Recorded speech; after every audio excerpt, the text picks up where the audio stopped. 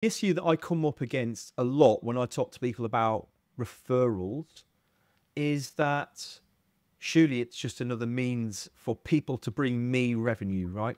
That's what it's about. It's about how are you going to find some customers for me and I'll give you a bit of cash on the back end. How much do you hate that, Dave? Hate's a strong word, right?